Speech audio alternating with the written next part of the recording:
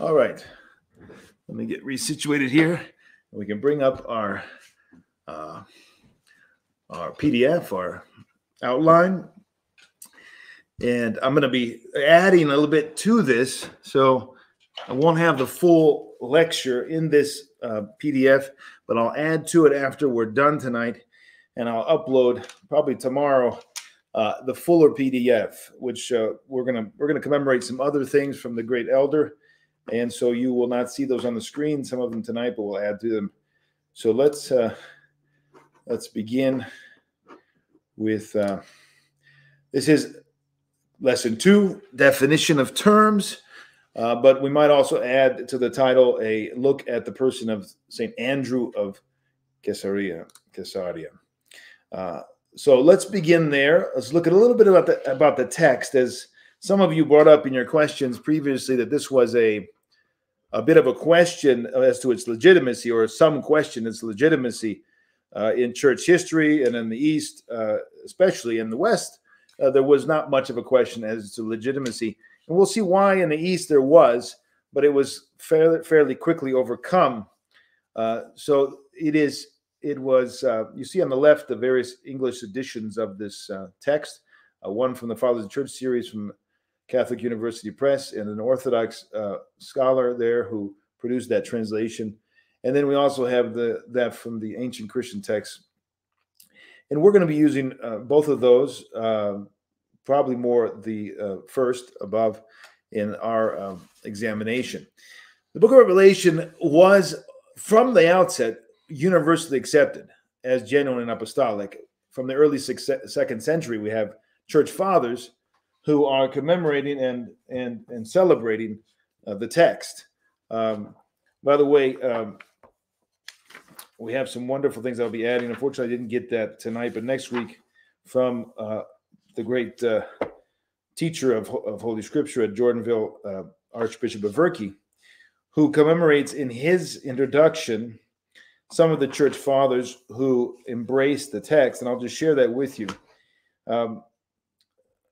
We can find quotations from the book in St. Irenaeus of Lyon, St. Polycarp of Smyrna, the disciple of the great theologian, St. Hippolytus, the Pope of Rome, who did an analysis himself, and a disciple of Irenaeus. He actually wrote an apology for the book of Revelation.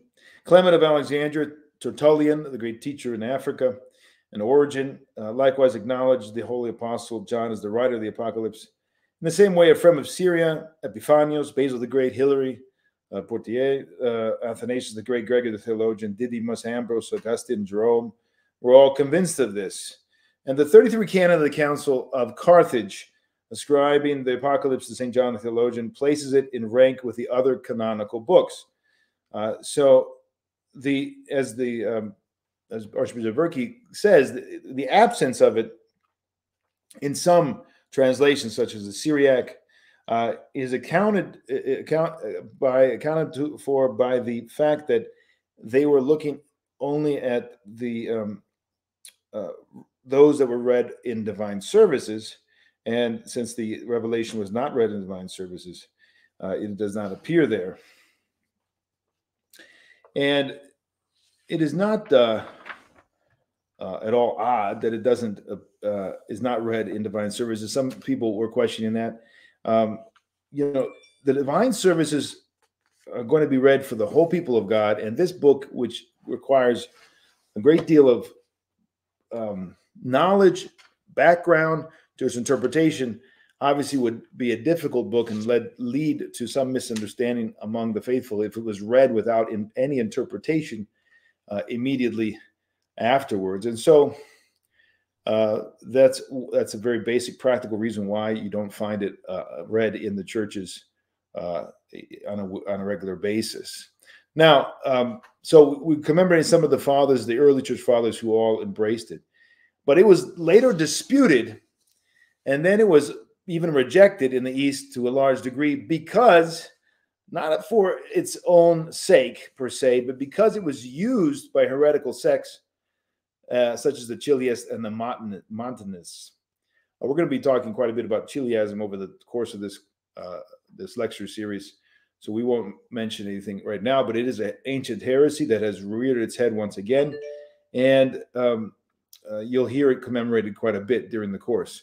St. Andrew's patristic and Orthodox explanation is seen as one of the main reasons, crucial reasons, that the church again embraced it. Now that he was writing, as you'll see in the end of the beginning of the 7th century, actually.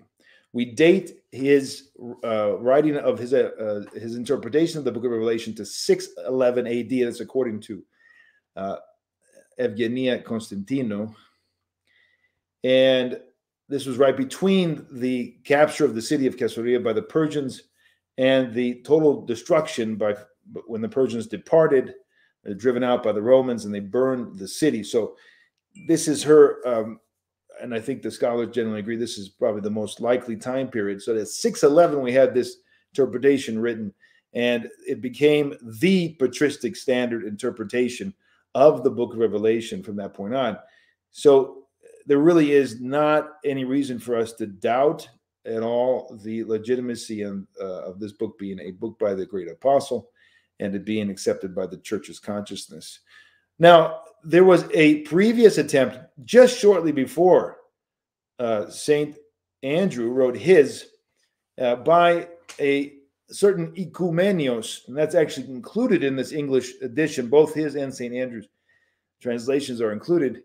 And he was a Monophysite, what some call the non-Chalcedonians today, because of the desire for some to be reconciled and to be considered Orthodox.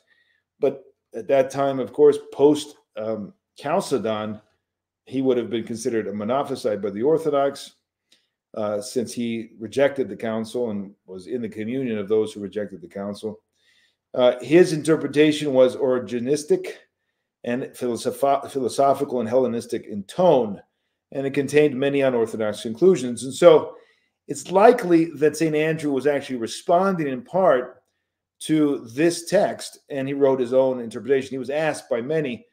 Why was he asked? Perhaps because this was one of the only, in Greek, this was written in Greek by Ecumenios, one of the only texts in circulation in the Greek language, and so there were people who were being misled by his errors. And so in part, St. Andrew is responding to this problem that was created. And that is not a surprise, because he is always, like all the church fathers, approaching things in a pastoral manner. That's why they're writing for the sake of the flock. So if that's a basic characteristic of the church fathers. So when you see today in the church theologians and bishops and others who are not primarily writing out of concern for the flock and presenting the teachings of God and of the Holy Fathers to the people of God to protect them from the various heresies, that's a sign that there's something wrong with those people who are not caring for the flock of Christ. The Fathers always wrote, and this role, this stance as a pastor dominates the interpretation of Revelation by St. Andrew. He decides to undertake the task of the commentary, since doing so will serve, I'm quoting Constantino here, as a form of contempt for the present things. She's quoting St. Andrew, as a form of contempt for the present things, since they are transitory, and for the purpose of coveting the future things, since these remain. And he goes on, but everyone can benefit from reading the Apocalypse because it contributes not a little to compunction. One of the great presuppositions for any spiritual progress is contrition, compunction. Give me a broken heart, a contrite heart, O Lord, thou will not despise. And so he says this book leads to this basic goal of every Christian. Teaches that death must be despised. Yet another basic principle in the spiritual life. Remember death, but do not fear it. Remember death, but do not fear it. The book is also worthy for reading by the faithful. So it's not a specialist book. It's not a theologian-only, academics, especially theologians book, but it's for the faithful. Of course, we've already heard and said that it's blessed is he who reads this book. It guides those who read it to true life. It is holy and God-inspired and guides those who read it to a blessed end. So he's now obviously writing this because some people doubted this, and they were perhaps questioning the legitimacy and the usefulness of the book itself. And so the great pastor and teacher of Caesarea is giving us why we need now, 1,400, some odd 300 years later, 400 years later, we're still reading his commentary and still benefiting from his call to delve in. Now, in stark contrast to Ecumenios, very interesting, important point. When you're preparing these courses, there's so much material, and you just have to make choices because we only have so long, and I don't want to, it can get tiresome if we just go on, and I could probably make 40 or 50 slides up every week, but I don't think that's as profitable for all of us. Obviously, those who are very serious and want to go deeper can get the books themselves and delve into them. We've commemorated those in the previous lecture, what those books are. And of course, the most importantly, I would say, is Elder Athanasius' interpretation, because it's so in the spirit of St. Andrew, it's so pastoral and so contemporary and so important. The messages that he's given are so important. So this is a very interesting and important point for us today in terms of ecclesiology and in terms of our understanding of the church. So let's listen. This is taken again from the introduction by the scholar Constantino Evgenia, and I appreciate her contribution here. She points out that St. Andrew's Orthodox interpretation is in stark contrast in many ways with Ecumenios' Monophysite Origenistic view, including with regard to the mysteries of the church. And why is that? Well, let's hear. St. Andrew interprets the promise of hidden manna in Revelation 2:17 to the church of Pergamon as the Eucharist, seems pretty obvious, and connects the bread of life statements in John 6, where he says that manna come down from heaven, etc. This is, according to St. Andrew and the Church Fathers, the Eucharist. By contrast, Ecumenios simply states that the hidden manna signifies spiritual and future blessings. For St. Andrew, the woman wrapped in the sun with the moon under her feet, Revelation 12:1, represents the church which has baptism as its foundation. Ecumenios, on the other hand, associates the moon with the law of Moses, which he believes is waning. Very different interpretations. Not an accident, brothers and sisters. Not an accident. Heresy and Origenistic views and philosophical approaches and Monophysite teachings obviously are going to distort and undermine the teachings and the interpretations of the scriptures. St. Andrew associates the seal on the foreheads of the faithful, Revelation 7:3, with the mystery of chrismation. The sacramental connection, which again, Ecumenios does not make. And these are very significant and good for us to remember as we go forward, how that if you are not immersed in the life of the church, if you are not immersed in the spiritual life in the life of the church, and do not understand the spiritual life, you cannot interpret Scripture. Very basic. Academic theologians who do not live intensely the life of the church are not going to understand. They don't have the spiritual presuppositions. We're going to actually focus on this a little bit later in the lecture tonight from our great elder Athanasius. But you can see here that he was a pastor, and therefore he understood things in the context of the Eucharist and the spiritual life of the church. So important. And so many people have fallen away from the proper understanding of this book because they're not immersed and they're not looking at it the way. And of course, all the church fathers, again, understood it in this context. Very, very important. This is one of the dangers today among Orthodox who are going forward, as I am here, and we're all in danger, and including myself, when we are teaching an audience which is possibly Orthodox, possibly not Orthodox. It could be all kinds of different backgrounds listening to me tonight. I don't know. We have about 200 people, 250 people looks like right now live watching us, and so what happens is there's a danger that we will be disoriented and not follow the example of the great St. Andrew and all the church fathers, and be disoriented and drawn away from the immersing ourselves and continually coming back and going deeper spiritually in the Eucharistic and hesychastic life of the church. And of course, we're going to end up falling away. Today I might teach orthodoxy, but if I continue this for 5 years and I don't maintain an intense spiritual life while I'm doing it, there's no telling what I could end up saying in 5 years or 10 years. How about those who've come into the church and immediately ascend the podium, as many people in the Western world, sometimes out of good necessity to care for those flocks that they brought with them. I'm not accusing anyone, but it is a danger. It's a danger. You've just entered the church. You're essentially a neophyte, and now you're ascending the podium to interpret the scriptures when you still have yet to go deep and to become a true initiate through time and asceticism.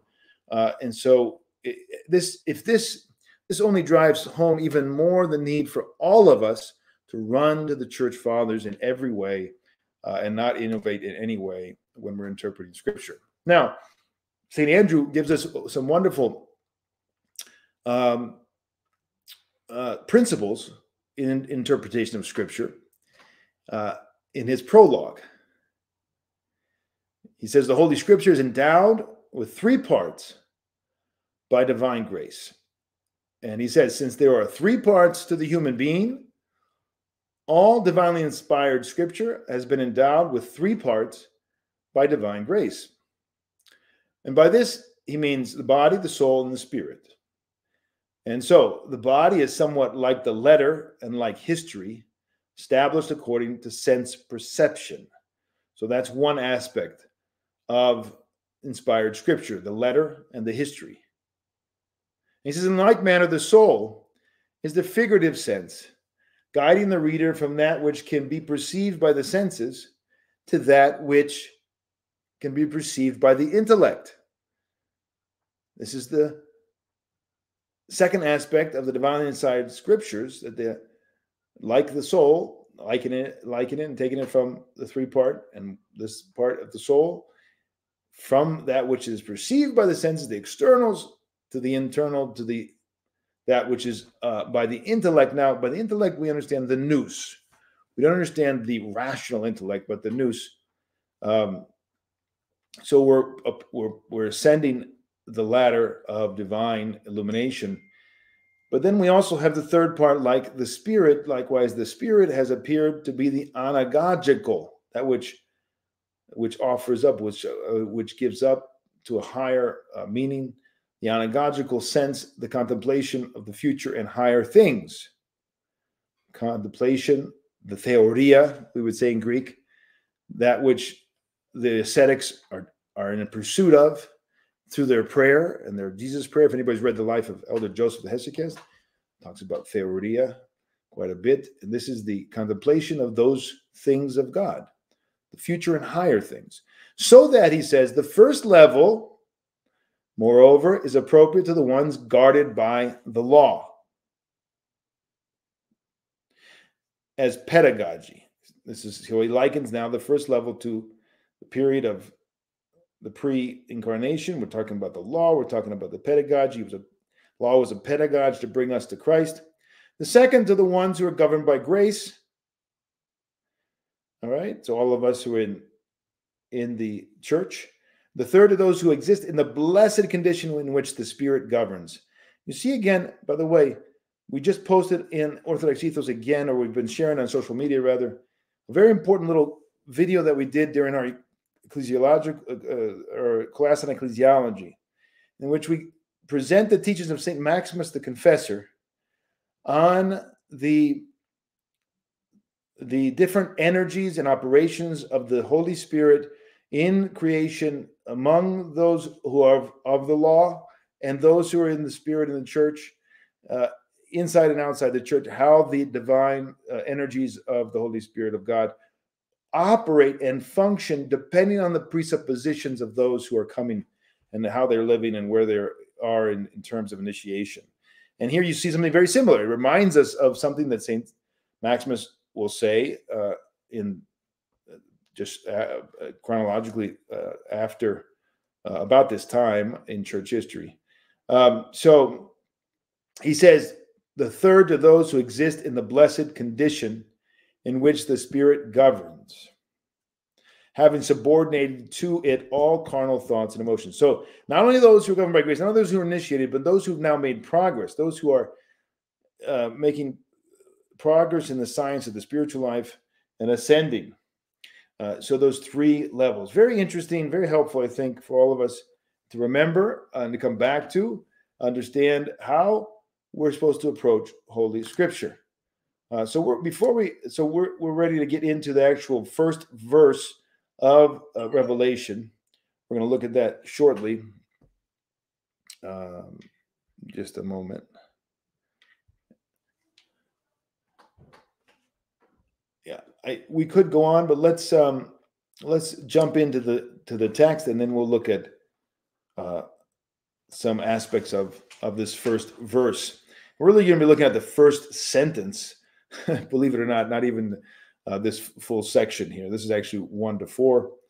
The revelation of Jesus Christ, which God gave him to show his servants what must soon take place.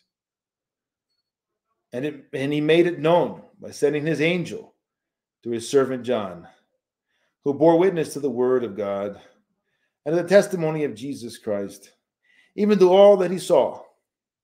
Blessed is he who reads aloud the words of the prophecy, and blessed are those who hear and keep what is written therein, for the time is near. Before we jump in, let me just share with you an interesting anomaly. I don't know what to call it here, but it's very interesting that in the version cited and before St. Andrew of Caesarea, he has, let's see if I can, what did I do with it?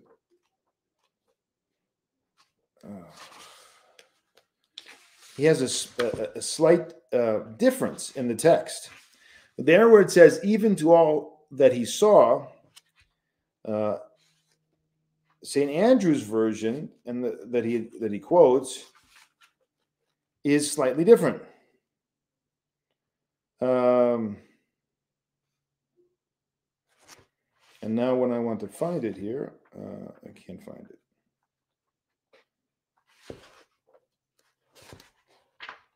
Here it is, yes. He adds, after he says, in all that he saw, there is a comma, both those things which are and those things which must come to pass afterward. And it's interesting that this phrase is absent in many Revelation manuscripts. It represents, however, an example of the variations found in Andrew's copy of the Apocalypse. And it is important to Andrew because, as a whole, the importance to the commentary as a whole of St. Andrew is in the fact that Andrew relies on this particular phrase to guide his interpretation of Revelation as prophecy. So here we see interesting, this is various manuscripts have come down to us of this text, obviously, and many texts, and there's slight differences. And this phrase, which is not in this Revised Standard Version in English, is in his version. And I didn't have an opportunity to go and look at some of the older ancient Greek manuscripts, but I'm wondering, it doesn't appear to be in the version that Elder Athanasius is looking at, but I'll have to look at that.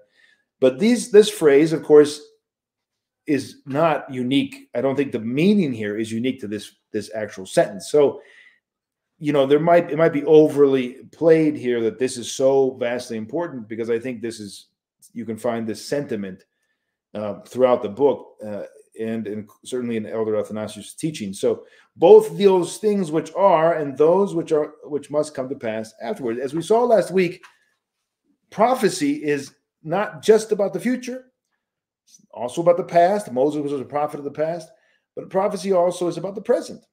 So which are and which are about to come, it's very much consistent with our understanding of prophecy. Not a big deal, but interesting nonetheless. So this is our text. Let's go and look at some basic aspects of this introductory outline with these essential elements that the saint has included, or the apostle has included. So first of all, and I'm following Elder Athanasius' interpretation here, the official tone. It's not something at all like a letter to some friends or something. This is a very much reminiscent of the books of the Old Testament. It's a prophetic book. It's very clear from this line because immediately we have the revelation of Jesus Christ. So the character is apparent from the beginning by the name Revelation, by the title essentially given to this book, by the first line, first words out of the mouth of the great theologian. Number 3, the authenticity and the legitimacy and the validity of this book is declared from the outset, because the source of this book is God himself, Jesus Christ. No one less than Jesus Christ himself, whether speaking personally or through an angel.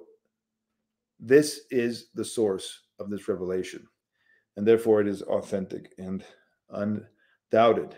Purpose is made clear from the beginning. What is the purpose of this book? To show his servants what must soon take place.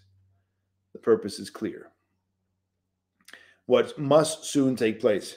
And so we're going to repeat this many times, and you've heard this and you'll hear it again and again.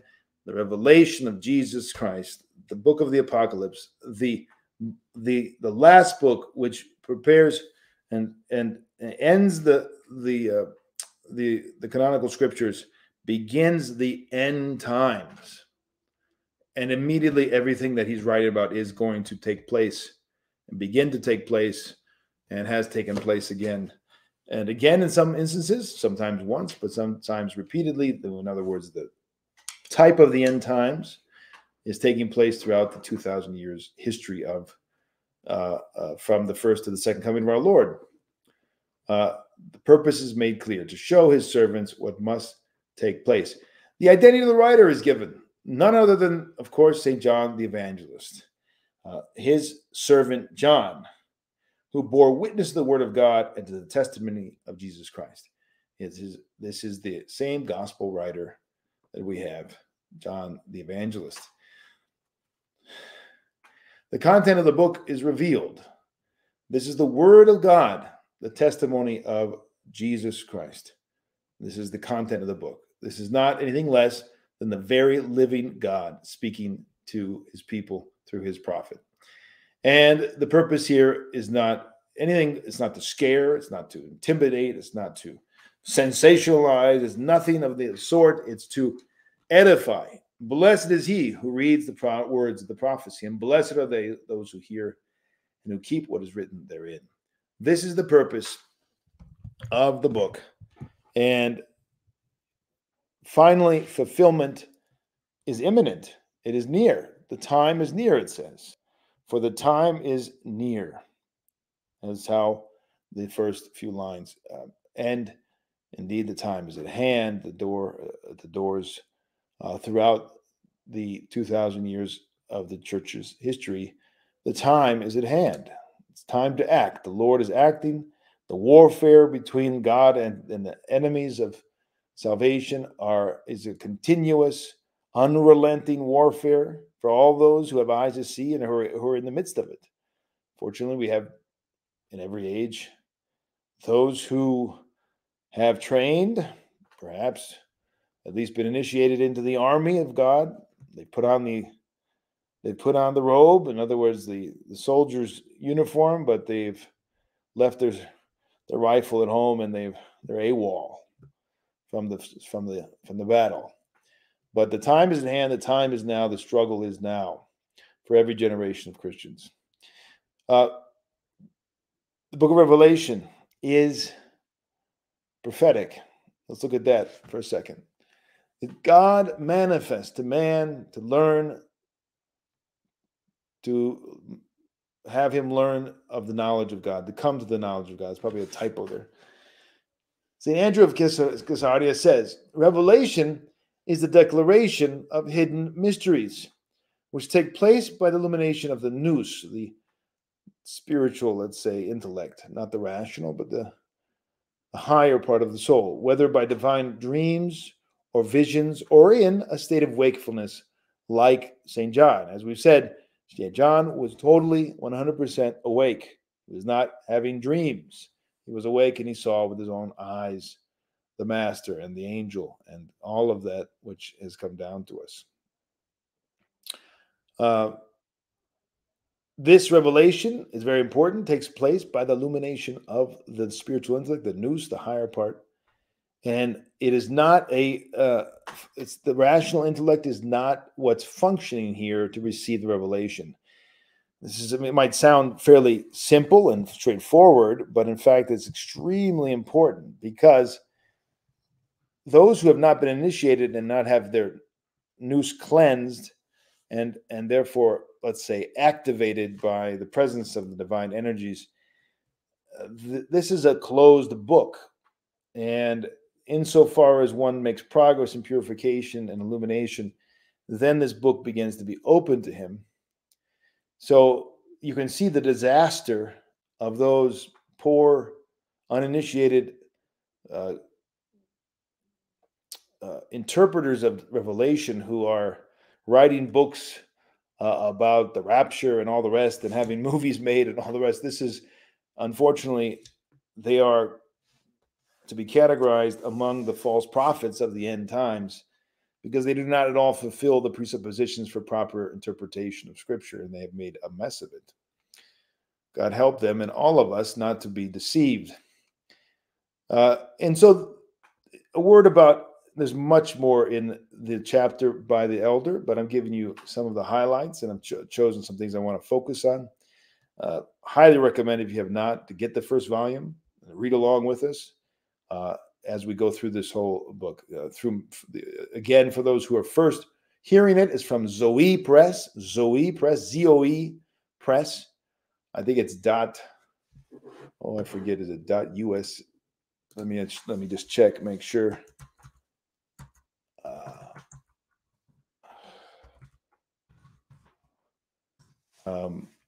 It is .us, yeah. zoepress.us. You're going to go, and I can actually put the link right here for all of us. I'll put that in there. You can get it. No. There we go. All right. Put it up there for all of us within Crowdcast and over in our various social media. So you can all have access to that. This is where you want to go.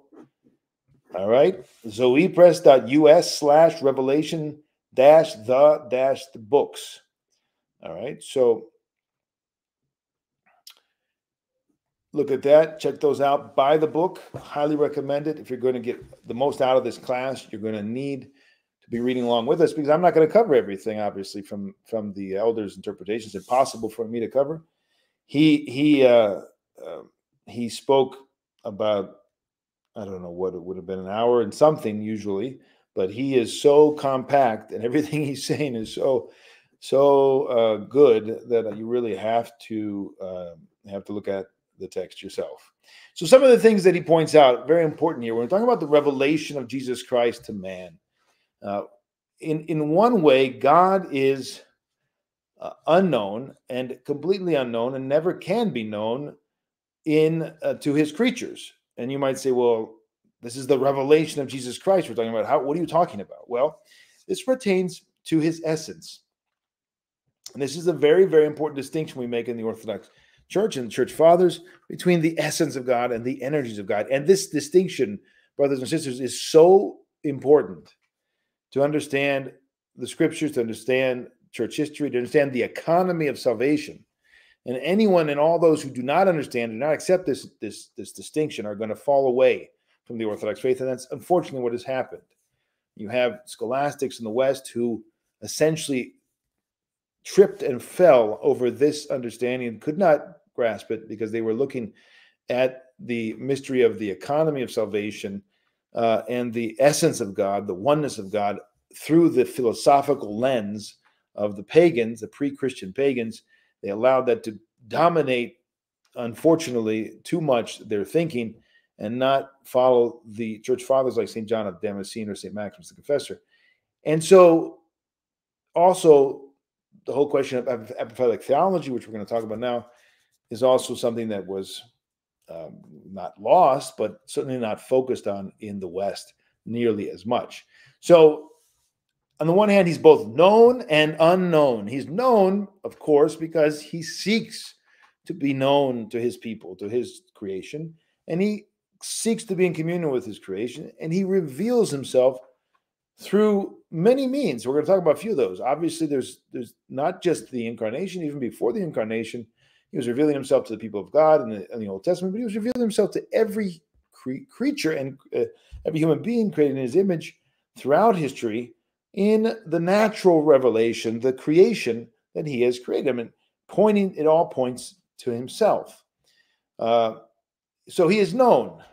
We could go on and spend hours just talking about that right now, but we're not going to. We're going to hit the high points. He's unknown as well. And according to Elder Athanasius, I'm quoting, he's unsearchable, untouchable, unfathomable, everlasting, the one above the corporal and created nature, because the essence of God will always escape the knowledge of all created beings. The essence of God will always escape. So Moses did not see the essence of God on Mount Sinai. And it says clearly in Scripture, he saw the back end, the backside. What does that mean? He saw essentially the economy of God. He saw the energies of God. He saw the incarnation of God, but he did not see the essence of God, the foreshadowing of all of the incarnation. So he is both and. Sound familiar? You're going to hear that phrase again and again. It's both and, not one or the other. This is the royal path. The narrow path is always both and. If you fall away from that one, that balance, that unity, you end up in the gutters of extreme liberal, or whatever you want to call it, extreme innovative, worldly thinking, or extreme sectarian and misunderstanding of Scripture and creating some kind of heretical sect or schismatic group or whatever it might be. You have to stay on that royal path and keep the balance. So one of the aspects of the balance here is that we have apophatic theology and we have cataphatic theology. Both are true and both are necessary and both are apparent through his revelation. So he reveals himself through creation, and we see that commemorated by the Apostle Paul in Romans 1:20-21. For the invisible things of him from the creation of the world are clearly seen. The invisible things are clearly seen, being understood by the things that are made, even his eternal power and Godhead, so that they are without excuse. Who's they? Everyone. Every single human being on the face of the earth is without excuse. Because that, when they knew God, they glorified him not as God, neither were they thankful. So every human being that does not glorify God, and they have no excuse because they can see God, the invisible things of God, his eternal power and Godhead. They can see these things where? In that which he has given, which he has created, that which is manifested. He's not even talking about the incarnation at this point. He's talking about the creation of the world. How much more with the incarnation is it all apparent to us who God is and how much he loves us and how much he wants to be in communion with us. So within creation, we recognize God's qualities in the cataphatic way, right? Through the very creation. Absolutely, we do recognize God and the economy of God in the creation of God. All of it is made apparent to us. We have no excuse. Now, he also reveals himself through man himself, and he also reveals himself through human history. Let's look at those a bit. Again, I cannot do justice to the great elder and his teaching, so you really do need to read along with me in his commentary.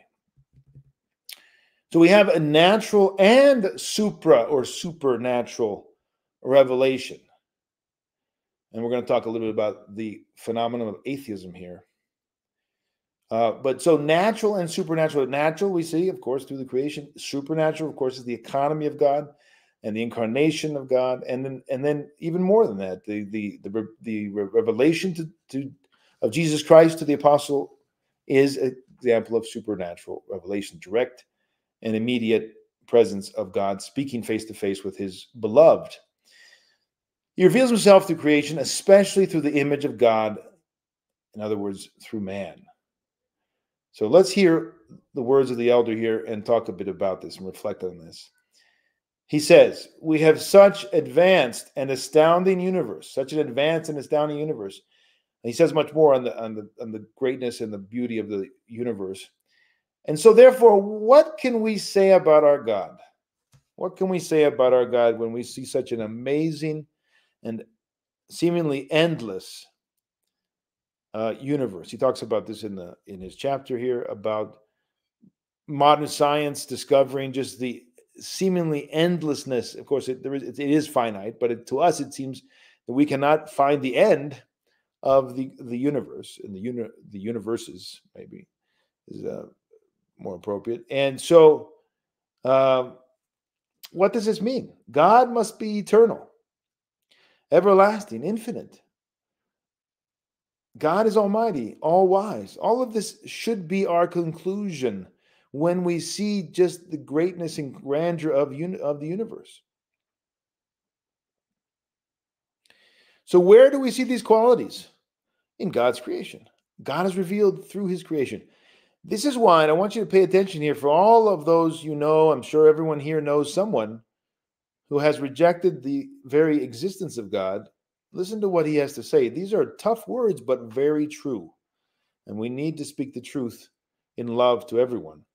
This is why, my friends, there has never been a godless nation in human history, precisely because God reveals himself through his creatures, until perhaps our day. But even so, it's still in process. The phenomenon of the atheism of our times is the sickened state of today's man who is in desperate need of a psychiatrist.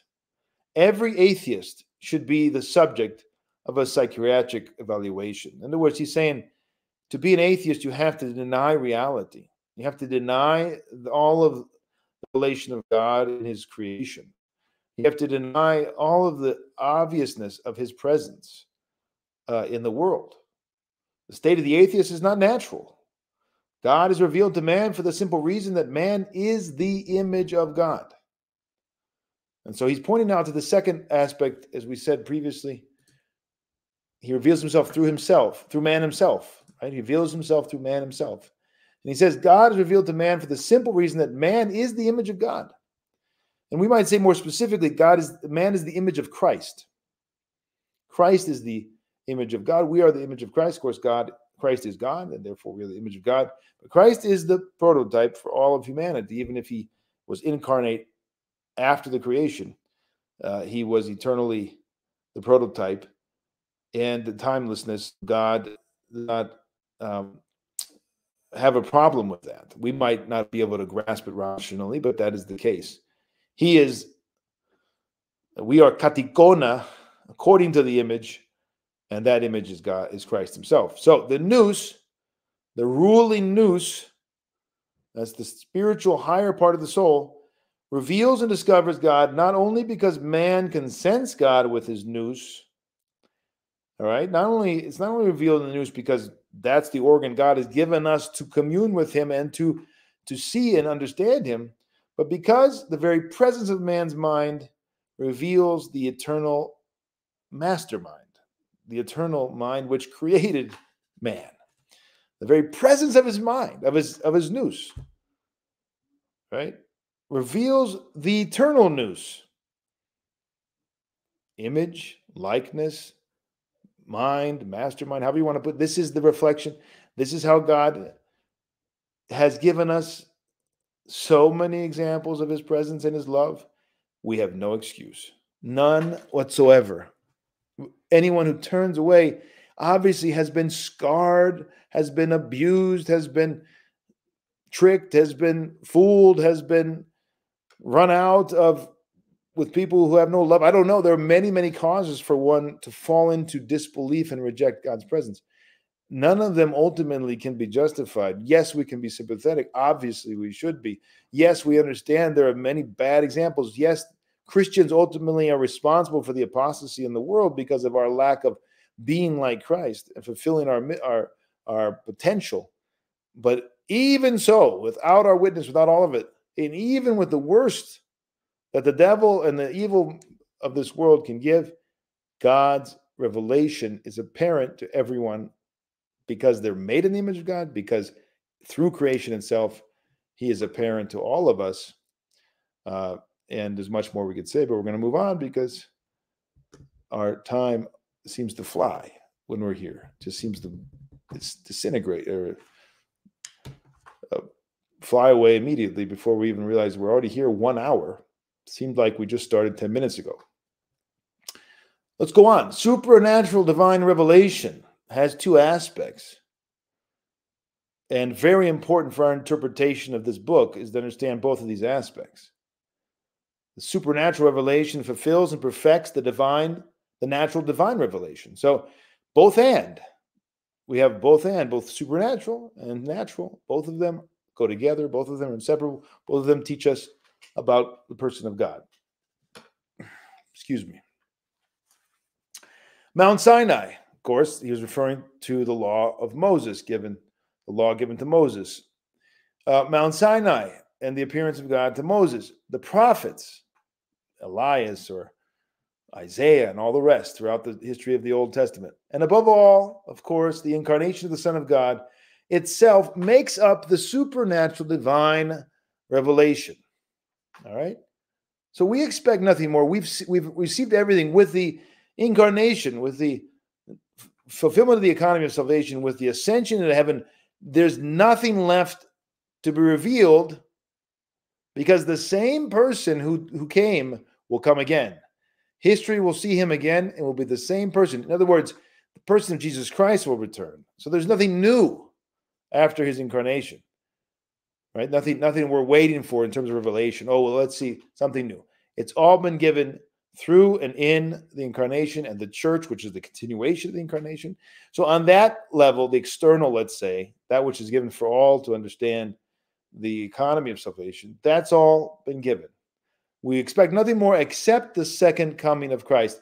And this is, of course, the same person of Jesus Christ who's already come. So in a sense, it's not new. There's nothing new there. It's still to come, but it's the same person. He will come now to judge the living and the dead. So this divine revelation, however, is not limited just to those, all of those theophanias, right? The revelation of God to the world. But it can be external and internal. In fact, the internal revelation continues in the life of the faithful, continues in the life of the church, continues because the church is Jesus Christ. And Jesus Christ is constantly revealing himself anew, afresh to every single member of his body to help them understand and accept the outward revelation. So every one of us tonight who's here and is seeking the face of God, who's been initiated into the body of Christ, and who seeks to be in communion with him, God is helping you personally, to be in communion with him, and you personally to understand his revelation, and you personally to understand and enter in to this revelation of Jesus Christ to the Apostle John. And how do we know that? Well, there are many things in Scripture, but just a few. St. Paul expresses essentially this truth by saying, no one can say Jesus is Lord except by the Holy Spirit.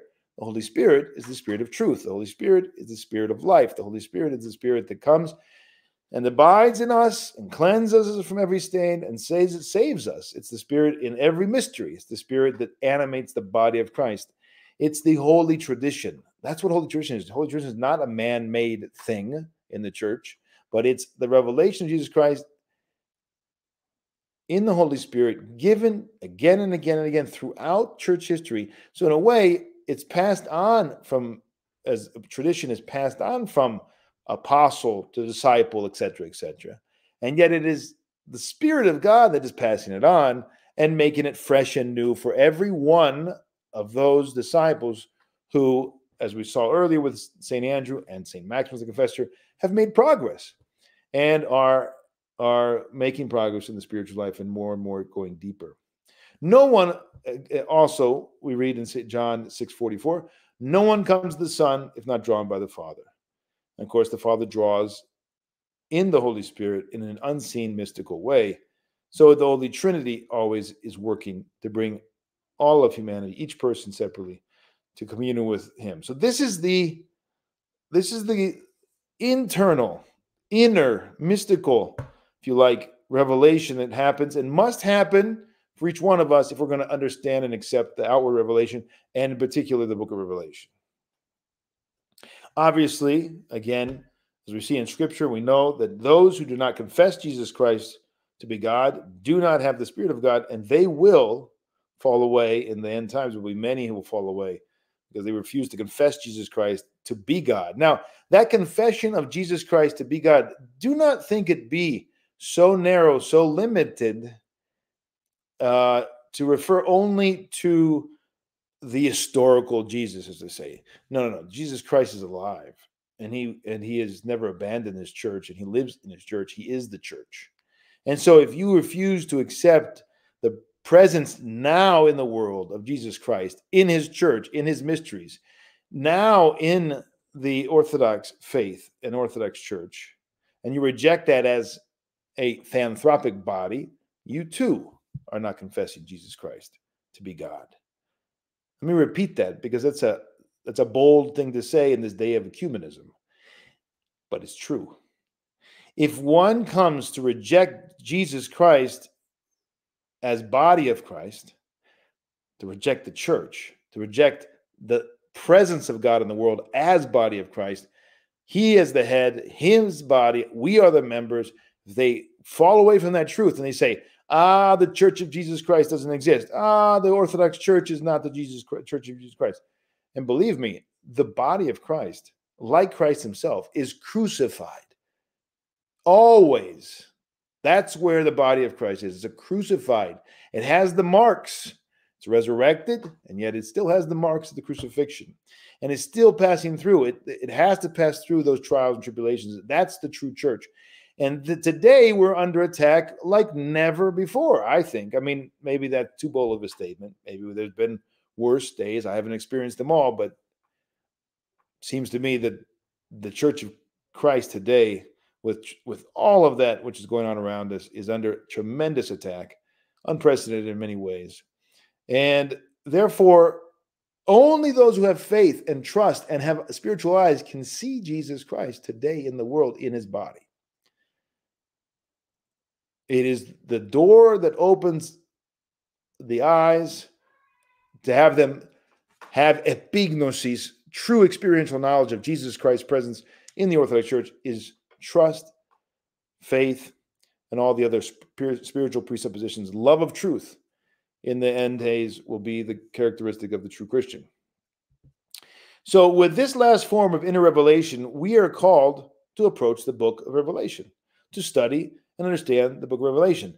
We have to have this inner revelation ourselves, each one of us, in order to truly understand the book.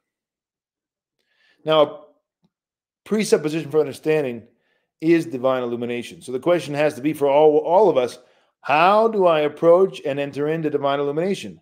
Because our understanding must not be limited to or even mainly animated by academic, grammatical, poetic, or philological studies and aspects and knowledge gained by those means. If that's it, if we're approaching this in an academic fashion or a grammatical fashion, we're looking at the grammar of the scripture or the poetry or the philology or the whatever it might be.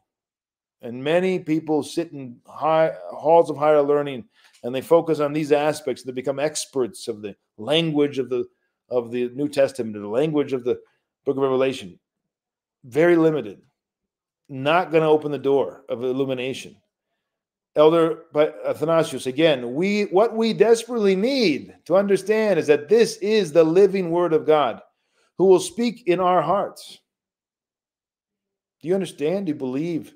He will speak into your heart if you have what Elder Athanasius will say later. The Greek term is so expressive. Pothos. Pothos is the Greek term. And that means great desire. You have to have great desire to know Jesus Christ, to love Jesus Christ, and to be immersed in the teachings of Jesus Christ in the book of Revelation. If without understanding, you're standing before the person, the living Word of God, and He Himself is speaking to you, well, you will not enter in. So we are in a desperate need of this internal revelation to understand the book of Revelation. It is a closed book, and it was opened, as we saw last week, by the Lord Jesus Christ, but in part on account of the weeping of the great apostle. Only the God-man Jesus Christ can open the scroll. But on what basis? What are the presuppositions for us to see and to read and to be given access to that scroll and understand the scroll? Well, that's imaged forth by the weeping of the great apostle, which means his love and his desire and his belief to be in communion with the truth. So St. John now, very important, the following, because we're surrounded by extra ecclesial traditions and ideas and teachings. And you have to understand the following very much and enter into it. St. John, of course, saw Christ face to face. We will not see Christ face to face. We have a means by which we will come to the understanding. And it's not anything less than Jesus Christ himself, but through the following means. Through Jesus Christ's messenger, John, first of all, who wrote the book of Revelation. Through the Holy Tradition, as we said, the Holy Tradition is the life of the Holy Spirit in the church. It's not a man-made tradition. It's the life of the Holy Spirit in the church. All of that which has come down to us, inspired by God, through his prophets and apostles and martyrs and ascetics and all those made perfect through faith throughout church history, those speakers and teachers make up and give us the Holy Tradition, and the Spirit of God inspires that. You have to enter into it. That's why we're quoting and going and running to the church fathers continually, because that's the Spirit of God speaking to them. The 2,000 years experience of the church and church history teaches us as well. And this is his story.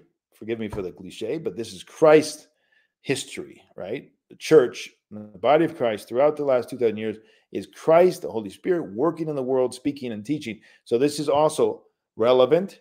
Of course, the written word, whether it be the very book or the teachings of the Holy Fathers, and the hearing of the word of God from the speaker. Now, I consider the speaker here, Elder Athanasius. I'm just the donkey who God has to use, unfortunately, to mouth these things. It doesn't matter, but you are getting spoken to with the words of the great elder, and we're all sitting at his feet. These layers are essential. These layers are essential. If I disregard them, I'm left with nothing. This is Elder Athanasius' phrase. All right? These layers are not burying the meaning. They're revealing the meaning. They're Christ himself speaking to the world through. He chooses to have his arms and legs and eyes and everything that all the means. This is how he chooses to speak to the world in his body, and he is the head of it. So if you're not a part of that, if you're not immersed in that, if you're not making these things your focus, then you will not enter in. You will not enter in. And an example given by Elder Athanasius, which helps us to understand. Now, he says, let's say you're entering a building. We enter the building, but you don't want the walkway. You don't want the entryway or the walkway. You want to actually go through that and then deeper into the building and then maybe even up the stairs or whatever it might be, through the hallway and through doors until you reach your destination. Now, if you're not gonna disregard all those things in order to reach your destination. You're going to use them. You're going to traverse them to reach your destination. Somewhere deep in the building, you're going to reach your destination. The only way to reach the destination of the inner revelation, that's the destination, the inner revelation, is through trust in the person of Jesus Christ, and above all, all of the above, which he provides and uses. All right. So trusting him means to use that things he provides. It is a tragedy, a travesty, worthy of our tears, that so many people who want to follow Jesus Christ, call themselves Christians, are not a part of this reality and do not avail themselves to these things which Christ himself has given for them to know him and to know his revelation. God forbid that an Orthodox Christian would fall into the same terrible fate as to walk away and not to understand that these are the means and to follow them. Now, we're in our analysis, we've looked at the term revelation. Again, just highlights of the elders' teaching. There's so much more we could talk about.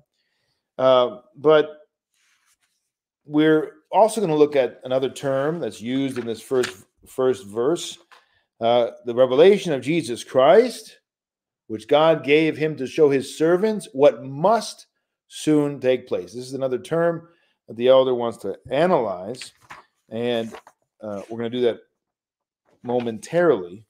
But before we do that, let me just share a few things more that I did not put into the PDF. As I said, I've been at the doctor's office for hours today and wasn't able to finish up the PDF. I'll do that as soon as I can tomorrow and upload it to the Patreon page so all of you can have access to it. But some of the things that I think are valuable here that we need to remember. The Lord himself wants these layers, these coverings, whatever you want to call it, essential for entering into the inner revelation, because they restrict human haughtiness and arrogance and demand that man not depend on himself. Exactly what happens in many cases in some of the most extreme examples of the Protestant world is that people sit down with the Bible and they say, okay, I'm going to read the Bible. I don't need anyone else. I don't need any mediator. I don't need any layers. I'm going to just enter into the Bible myself. I'm going to study.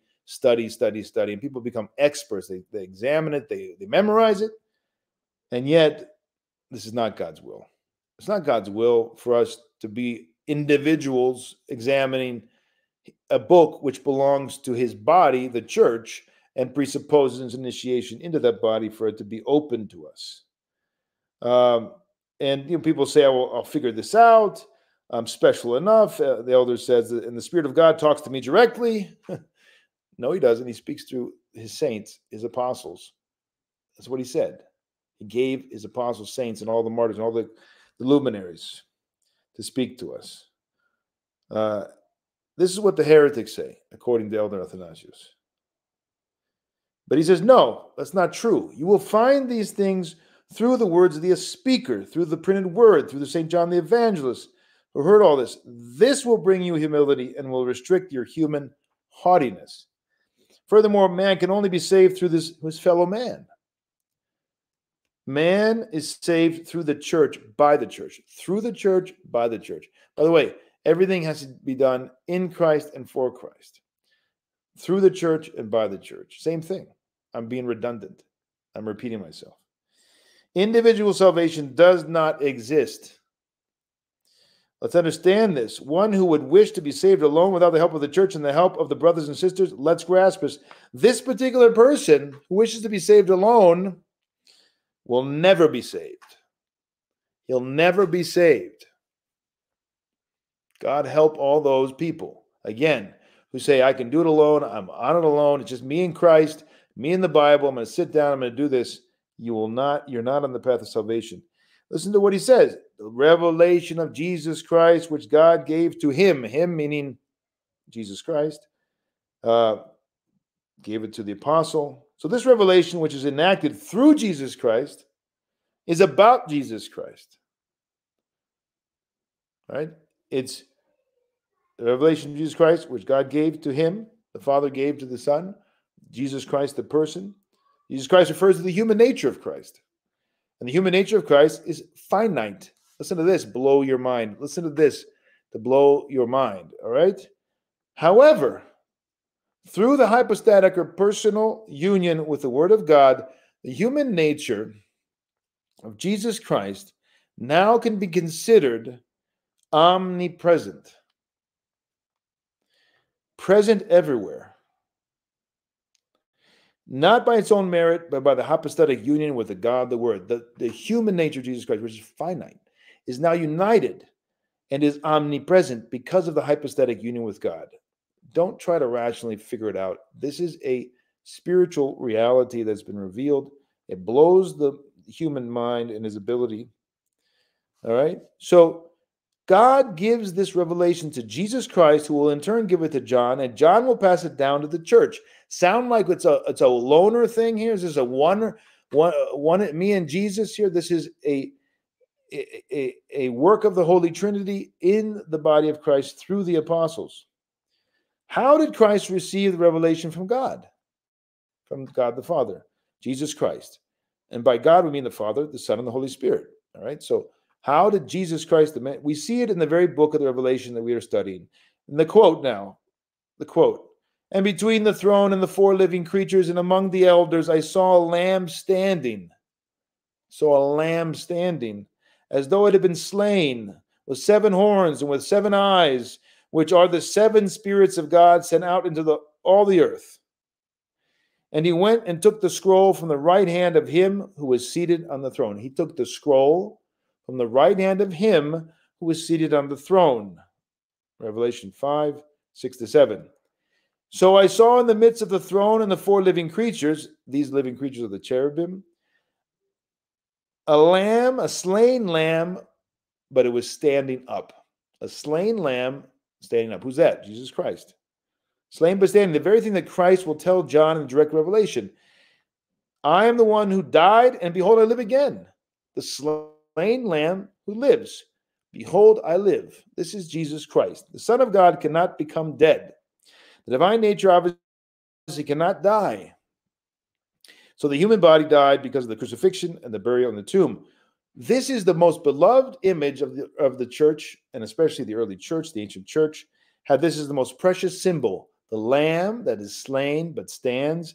Behold, I am the one who died, and behold, I live again. This is Revelation 1:18. We're going to study that shortly. So one must progress very much, Elder Athanasius says, to come to understand these things. Right? These things are not understood cursory and quickly, but you have to understand through spiritual wisdom. You have to have epignosis, you have to have experience, you have to have the inner revelation that is necessary for us to understand the book. So, again, the scroll says here that he went and took the scroll from the right hand of him who sat on the throne. All right, the scroll cannot be opened but by Jesus Christ. All right, there is no one found, no one is worthy to open up the mysteries, to have the knowledge. Who is worthy to open the scroll and to loose the seals? 5:2. No one. No one is worthy to open the scroll. And John was weeping, we said. Remember? He was crying. God have mercy. What will happen here? The angel says, do not weep.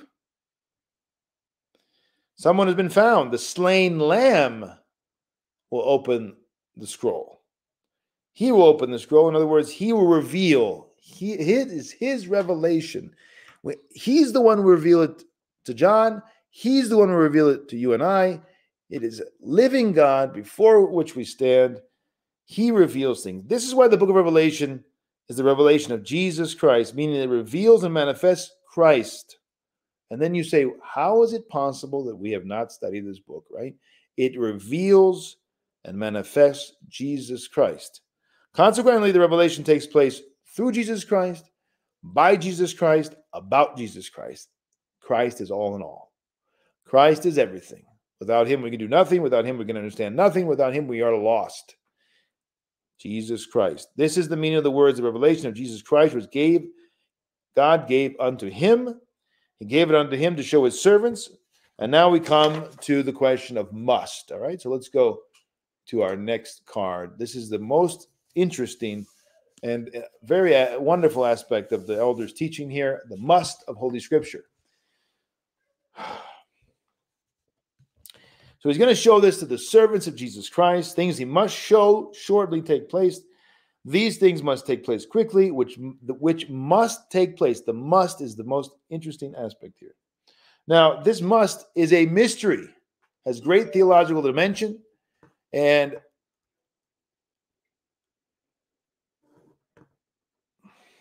just a second, I'm not following. It has great theological dimension in Holy Scripture. So what is this all about? Why must it happen? Let's look at some other aspects and other examples of must in Holy Scripture, and then we'll understand better what is going on here. This must soon take place. You say, well, what is this, the necessity? I mean, how is this must? What does it mean? Because we know that Jesus Christ does not force himself in any way upon anyone, but it calls us all freely to embrace him. So in Daniel 2:28-29, we read, "But there is a God in heaven who reveals mysteries, and he has made known to King Nebuchadnezzar what must be in the last days." What must be in the last days. In Matthew 16:21, we read, "From that time Jesus began to show his disciples that he must go to Jerusalem and suffer many things from the elders and chief priests and scribes, and be killed, and on the third day be raised." And again in Luke 24:26, was it not necessary, must happen, that the Christ should suffer these things and enter into his glory? And Elder Athanasius tells us, we see that this must, this necessity of the church to undertake a journey full of tribulation, parallels the most of the journey of Christ, right? So we have the journey of Christ. He must go to Jerusalem. He must suffer. He must be. Church is the same way. Could not happen any differently because the church is the very body of Christ. It's impossible for it to happen any other way. The church is the body of Christ. We will follow that and we will parallel that journey. It must happen for us as well. This is the way salvation is going to be achieved. So when God says, this is a typo, I was speaking as I was in the doctor's office, trying to get this on paper for you. When God says that I must be put to death, I must be crucified, the church must also say, I must suffer death. I must be crucified. All right, this is super important because if you have an idea of Christianity like some of these various heretical groups out there, gospel, prosperity gospel, or what, I must admit I've not spent much time examining this, but just from the very cursory examination, they're so far from the understanding that we're presenting here tonight. And obviously they're not going to reach knowledge. They're not going to enter into the meaning of the scripture. They've made a mess of it, and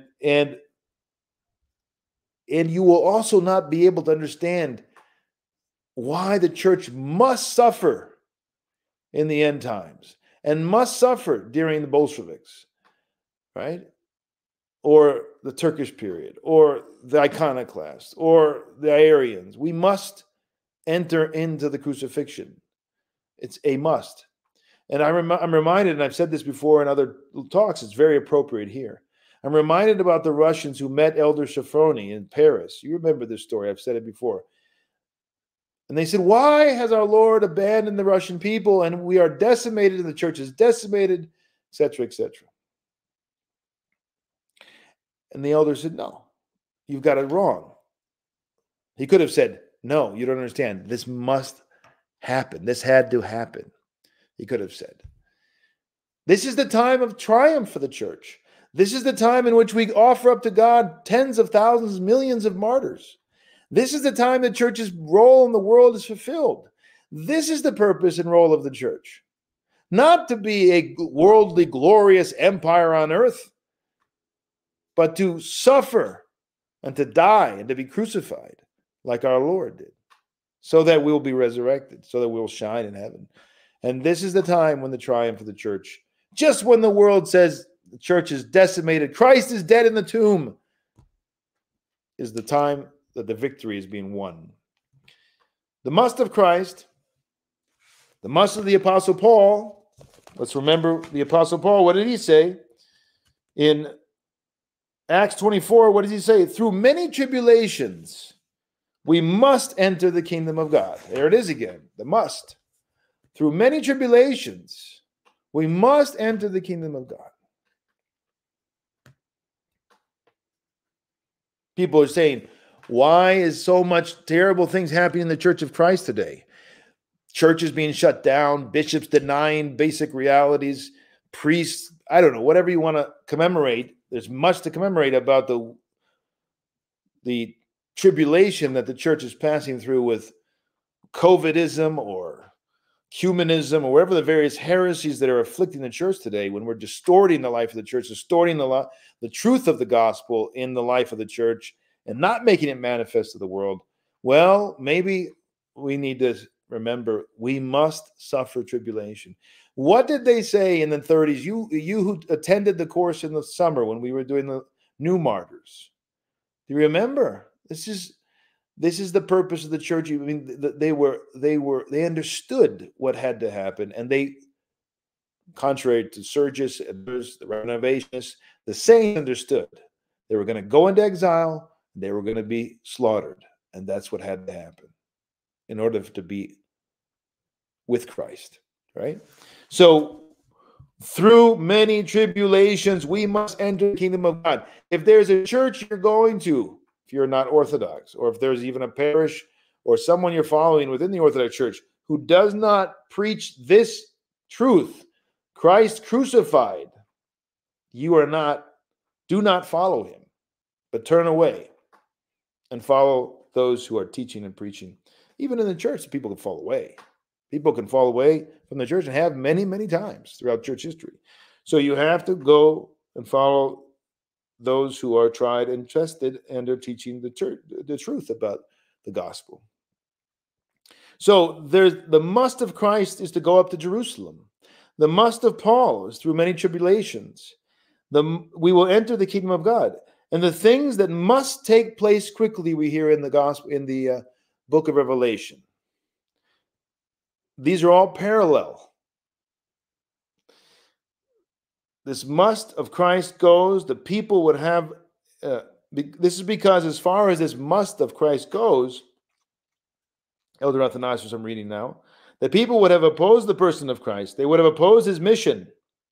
In order to have it transpire, the work of salvation needed to be accomplished by any means. So Christ made it to the cross, the organ of the negation, and the organ of the negation of salvation. The cross became the way of salvation.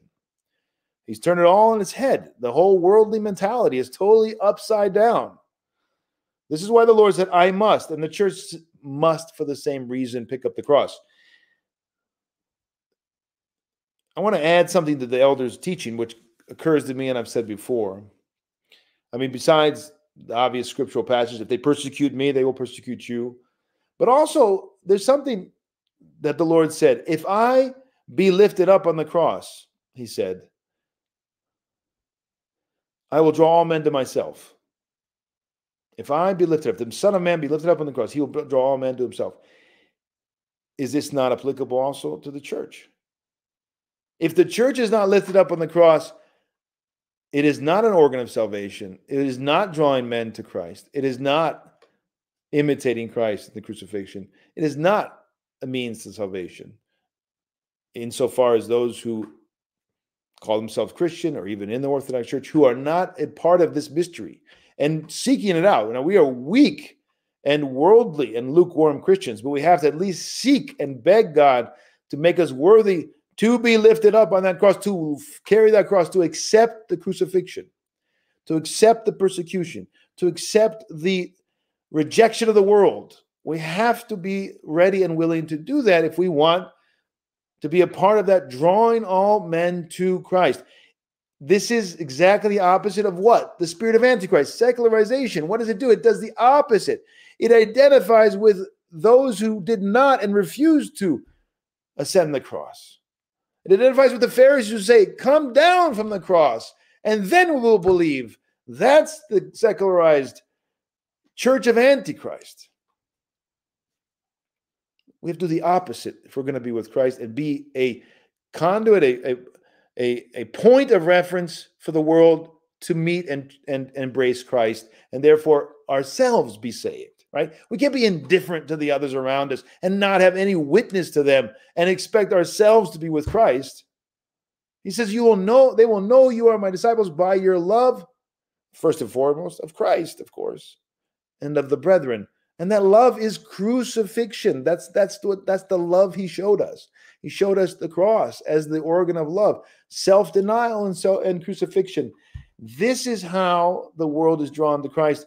Insofar as Christians turn away from that, embrace the secularization of the church, are reconciled to the world, and do not witness and are not martyred for that witness against the spirit of Antichrist, which includes all of this insanity that we're living through, right? All of the isms of our day, the nihilism that we see around us. If we're not witnessing against that, teaching people to flee that, and ourselves are not ascended to the cross and crucified continually, that means our passions, that means the ways of the world and the thinking of the world, if we're not a part of that mystery of the cross, we're a stumbling block and not a conduit for the salvation of our brothers and sisters. God give us that illumination, that strength, and that love of the crucifixion. So the question, of course, comes among all those who think in a worldly terms, they're good-willed, they're loving, wonderful people, I'm sure. We all are. We have our weaker aspects, but can't God find a better, easier way? Come on. Do you have to go through this?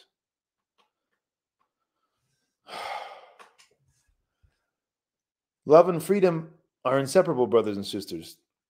This is going to be the great temptation of the last times. The great temptation of all the Christians, many Christians who are still with one foot in the world and don't understand the mystery of the cross. This is the great temptation. They're going to say, where is God? Why doesn't he intervene? Why isn't God able to intervene? In other words, put an end to the persecution, put an end to the crucifixion, put an end to the trials, tribulations, and all of that which is contrary to the church, the suffering of the people of God. Why doesn't he intervene? Where is he? Where is God? Oh, we hear this so often. Why didn't God stop this death? Why didn't he stop this disease? Why didn't he stop this persecution? All the time we hear this from Christians. Elder Athanasius says, if he intervenes, you and I will tell me that he is controlling you. He's not leaving you free. He's binding your freedom. This is also what we hear. I don't go to church because you are a bunch of enslaved, to Pharisees, whatever it is. There's various ways people explain this in their perception of the church's life. Why does God choose this seemingly worse solution? Forgive me for the typos. I was writing this, as I said, on the way here from the doctor. It is because God loves and he wants to show his love. He offers his son to be crucified. He could have used another method. He could have used another method to save the world, but he chose not to. He chose to save the world with love, the crucifixion. Salvation moved by love is a deep mystery. It constitutes a mere fold of the love of God. Okay, there's much more by the great elder. Unfortunately, we're not going to be able to get to it. We're already at an hour and 35 minutes.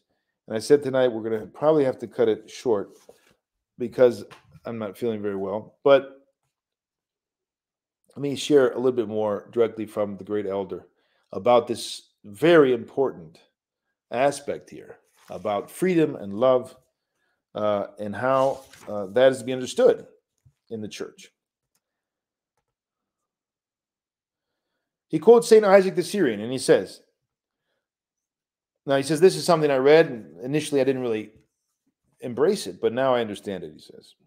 Humbly, the elder says, and shares with us this. This is the 81st homily of St. Isaac the Syrian, and he says, in the final analysis of all these things, our God and the Lord, due to his strong love for his creation. Right? This is on the basis of everything, all the economy of God, for his strong love for his salvation. And this is the key. Strong, great love, burning love. Right? Again, the word, as I said earlier, is pothos. It's a Greek word, and it means great desire, burning love. He gave his son to a death on the cross. For God so loved the world that he gave his only begotten son to suffer death for it. John 3:16, the famous line, everybody should know that. This was not because God could not save us in a different way, but because this was the way that God found to show and teach his immense love. Our mind cannot grasp this. He touched us. He drew near to us through the death of his Son to show us how much he loves us. He loves us exceedingly, and if he had something even more precious than his own Son, he would have given it to us. All this was accomplished so our human race could find its way back to him and to draw near to him. As we've said many times, every single thing that happens from God, in God, by the church, in the church, if it's of God, is for salvation. Everything that is not about salvation is about the world. It's about other aspects. It's very kind and wonderful and sweet and pretty, but it's not about salvation. It's not leading to salvation. It's not of God. It's not a part of his plan. It's not a part of his economy.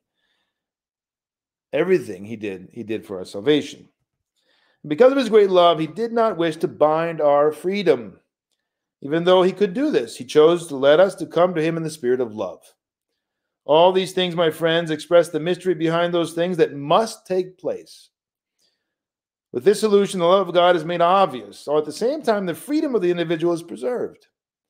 This is the great mystery that, by the way, many heterodox have fallen and stumbled here. Calvinism, some of extreme Augustinianism, these are examples of them stumbling on this truth that we're talking about right now, this freedom and love together, inseparable. The freedom of the individual is preserved at the same time. God is truly wonderful. These two elements, freedom and love, espoused and working together in the life of the faithful individual, will give birth to holiness. Why do we have a dearth of sanctity in the world? Why do people say about the loss of sanctity, the loss of holiness, loss of respect for the human person? Right here. This is why. Because Christians, those who call themselves Christians, stepped away from this experience and this truth and this life, and they lost the narrow path, the royal path, the balance, and everything swirled out of control and continues to swirl out of control in the Western world, but all throughout the world today. Those things that must take place soon. Third term now. Revelation must soon. Soon. How soon? St. Andrew of Caesarea says, some of these prophecies are at hand, ready to happen, and if you will, they began to happen as soon as the book was written. And those things that will be at the end of history and are prophesied will take long, because 1,000 years for God is as one day as yesterday. Things, Elder Athanasius says, things are like a chain, right? They start out as a chain that extends until the close of history. We talked about this last time, about the cyclical and linear, the ball that rolls through history, repeats itself, and yet goes forward, right? So this soon means a quick start, not necessarily a fulfillment, not the end. It starts, it ends immediately. No, it starts immediately, but a constant and continued revelation. A total fulfillment of this revelation will be at the end. Right? The total fulfillment of the revelation of Jesus Christ to the Apostle John will be at the end of history on the second coming. Beginning and the end of these events, therefore, are seen under the spectrum of one and the same image. Let me repeat that. The beginning and the end, Alpha and Omega, one person, Jesus Christ. The Alpha and Omega, the beginning and the end of these events, therefore, are seen under the spectrum of the same image.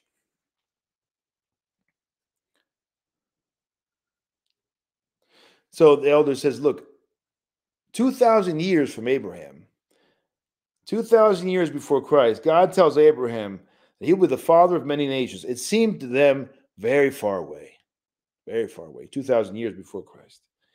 And now, it's been 2,000 years since the first coming of Christ. He says, he says elsewhere in a great homily on the, at that time, coming so-called Eighth Ecumenical Council. He's talking about the Council of Crete that eventually happened. It's an amazing homily. Elder Athanasius, an amazing homily. Prophetic homily. This is probably in the 90s or early 90s, I'm guessing. And he's talking about the preparation for this. And he says in there, quoting the same thing here that he quotes, talks about this 2,000 years have passed. We're close, he says. Forgive me. You might disagree with me, he says. You might think I'm crazy, but I think we're close. I think we're close. And he says, just like the phrase from the professor Bratsiotis, he was a professor in Athens who taught years ago in the 70s, 60s and 70s, and he wrote a commentary in the book of Revelation.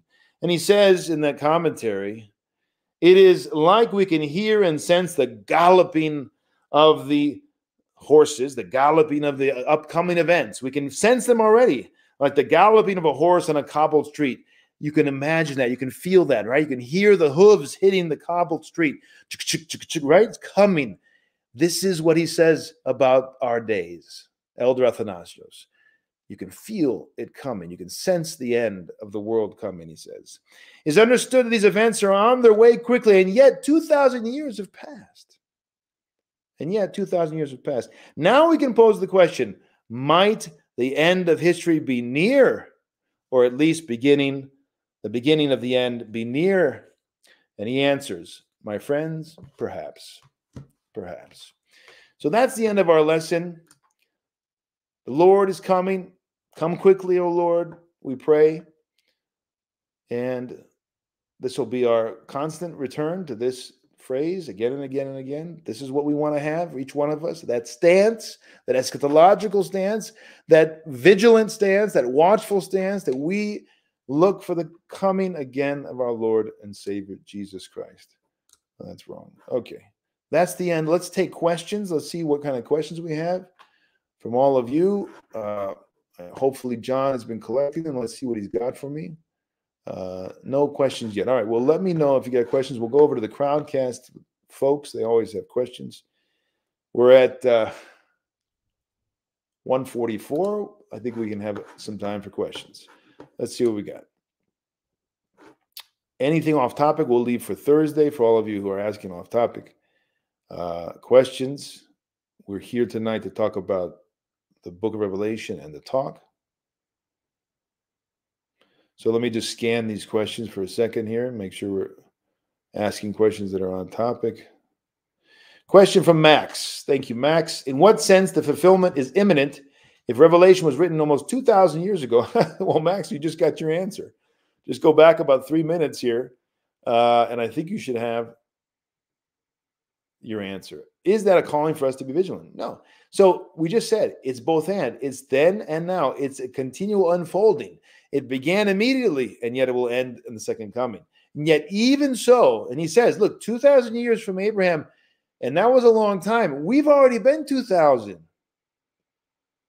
All right? So the point he's trying to make is, seems like we're close, Elder Athanasius. Seems like we're close. I think you got your answer, Max. Forgive me if I'm not going to repeat what I just said. I think that's your answer. Hopefully you're satisfied. Seraphim. I have read that St. John was the bishop of Ephesus when he was writing the book of Revelation. Is this accurate? Thank you for all that you do for us. Seraphim, you could say he's the bishop in the sense that he's an overseer. You cannot say that he's the one that's being written to, obviously. He's writing from Patmos. He's in exile. And he was never a bishop of any one city. He was an apostle. The apostles were not bishops. The apostles were apostles. They left bishops. They left overseers, people responsible for the church in that place that they preached.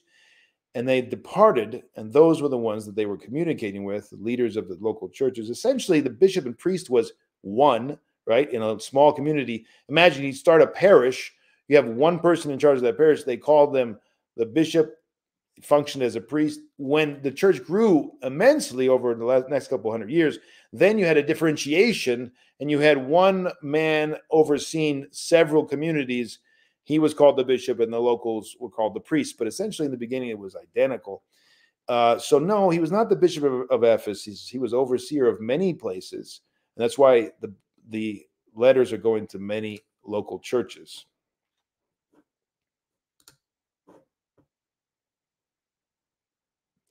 Father, can you please let us know in advance after each lesson what pages, chapters we should read in the first volume of Sohi Press before the next lesson? Well, we're covering essentially chapter by chapter. So last week we were looking at the introduction, That would be in this edition I have here. Now, this is an older edition. I don't think the page number has changed, but they might have. But in my version, we're looking at page 19, Introduction. That was for last week's lecture, and we covered that material. And now we're in chapter 1, Revelation 1:1. That's page 32, 30 to 41. All right, so we're in page 31, I should say, to 41. This week, we covered pages 31 to 41 in my version. That's essentially chapter 1. We had other material we're adding to it. Obviously, we're not going to be doing just these. We had words about St. Andreas of Caesarea. Now, next week, we'll definitely cover the material in chapter 2, Revelation 1 to 1:4. That's pages 43 through 53. All right, next week, meaning 2 weeks from now. And everybody remember this. And hopefully you've got you've seen again and again at the beginning of these lectures our schedule, right? And you've seen that we're not going every week, we're going every other week. And so next Tuesday we will be here and we'll be lecturing on another topic. We'll return to the book of Revelation the following week. And it's a good time for me to announce that next week we're going to be looking at a very interesting topic. Let me bring it up here. I think you're all going to want to come and listen. There's nothing that exists in English. And let me just plug it. This is a huge book, right? And I'm probably not going to read all of it, finish all of it by next Tuesday. I don't need to, because what I want to lecture on is in a few chapters. This is a book in Greek, Ikolivadis ke o Dorotheos Voulismas.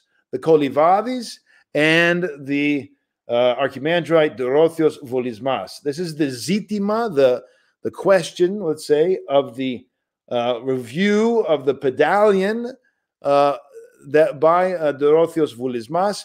And there's a lot here. I can't get into it now. I can't explain it all now, obviously. But anybody who's interested in the question, did St. Nicodemus the Hagurite actually not support and not want the position he took in the Pedalion eventually? I mean, just the question is absolutely absurd, but anyway, it's been asked and people believe this, which is a shame, that St. Nicodemus was not disciplined enough and compromised on his own views regarding the question of reception and question of mysteries outside the church and baptism of the Frankish Latin at the time.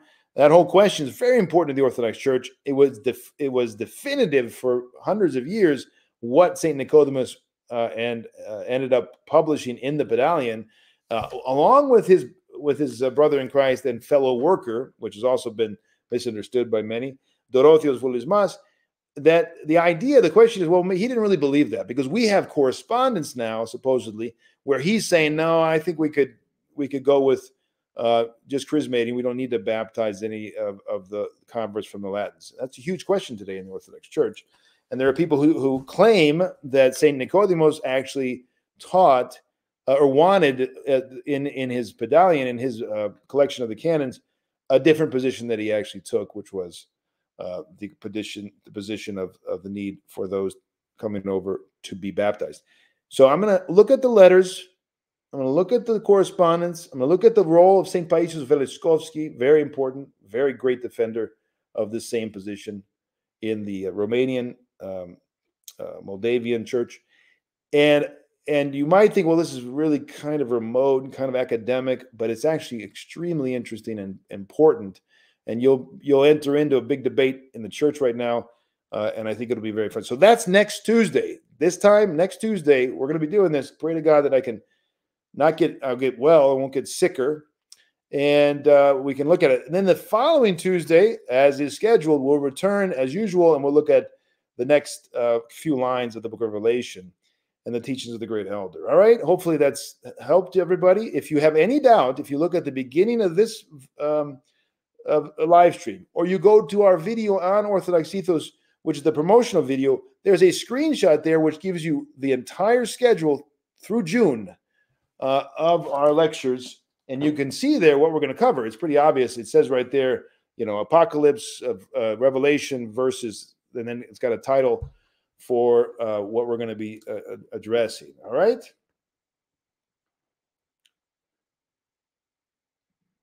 Question here Father, could you put the footnotes of the book from EAM, from Elder Athanasius Mitilinaios, so that we're able to read it in detail? The footnotes, I'm not quite sure what you mean by the footnotes. I mean, he doesn't have many footnotes at all. Do you want me to put the page numbers? Is that what you're asking? You want me to quote the pages I'm commemorating? Let me know. Send me a little clarification. I'm not really sure what you mean by the footnotes. All right, I'm going to shoot over to our questions from the YouTube and Facebook and other pages and see what we got. Now, we've got a question from Shane Zambonini. What is the Greek word for must in these verses? That's a good question, because I did not consult the Greek. I didn't see it as necessary, but it should be prepi. The word prepi is the Greek word. I'm 90% sure. But that's one version of the Greek word for must. But I can actually bring it up pretty quickly here. Let me actually do that and confirm. So let me see. Yeah, probably the easiest way is to do it this way.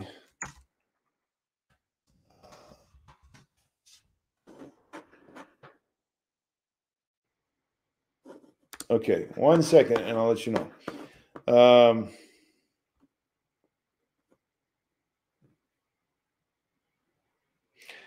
Yeah, actually, they got to. And so avi. So the Greek, I'll read you the whole Greek. It's not prepi. It's something which basically means the same thing. Αποκάλυψης Ιησού Χριστού είναι το κεν αυτό ο Θεός, δείξει της δούλης αυτού αδι γενέστε εντάχει.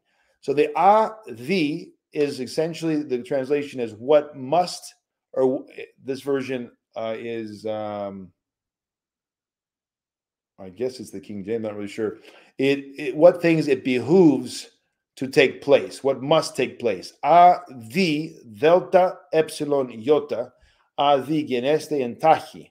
Well, entachi is the soon, which means quickly. All right. Hopefully that's answers your question. Father bless. How do those of us with kids approach the blessing of martyrdom when protecting our kids is so important? We have examples. Well, first of all, before we get to the question of, this is a personal question. There's two answers. There's the general answer. The general theoretical answer, we can take that from scriptural passages, we can take that from the lives of the saints, and we can get what would be expected of us, or what we would be called to. And it's pretty obvious in church history and in the scriptures what we're called to. And then there's a question of you personally, with your spiritual father, talking about how to deal with persecution, how to deal with martyrdom. And, we do have examples of saints, St. Cyprian of Carthage, I've commemorated him before, when he walked away from martyrdom initially, not in fear, but in discernment.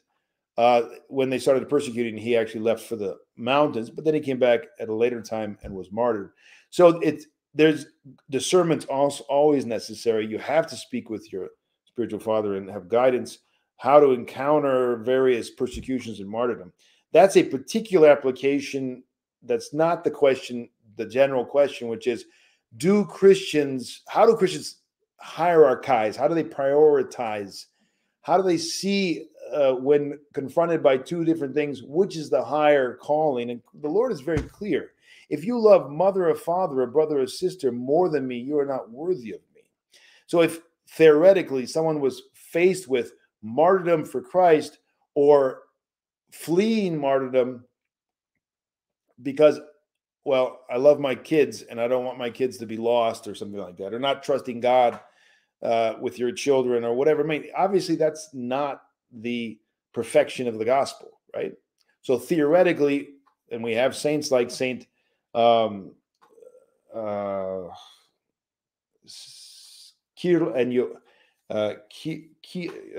what's his name?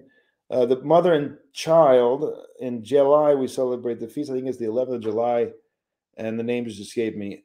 and it's right on the edge of my tongue. Anyway, we have examples of saints, mothers, and children, Sophia and others, who stood by and as their children were being martyred, right? And they were martyred themselves. And then we have, of course, mothers who were encouraging their children to be martyred. So if we were faced with martyrdom as a family, or our children were faced with martyrdom, or we were faced with martyrdom, obviously this is the quintessential greatest example for all of Christians throughout 2,000 years. I mean, the Feast of All Saints was initially the Feast of All Martyrs.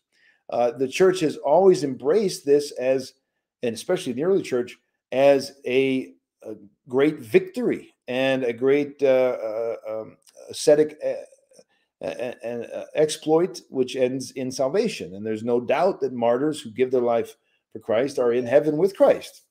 So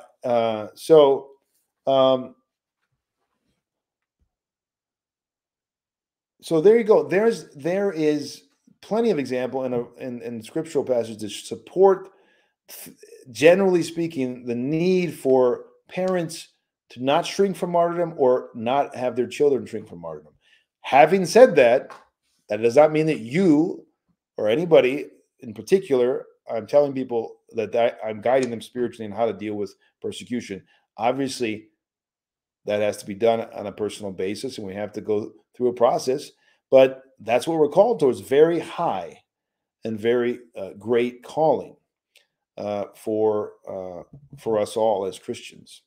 A friend here who is following the class just sent me a reminder that di and kri are the most common must words in ancient Greek, and probably kini. Thank you very much.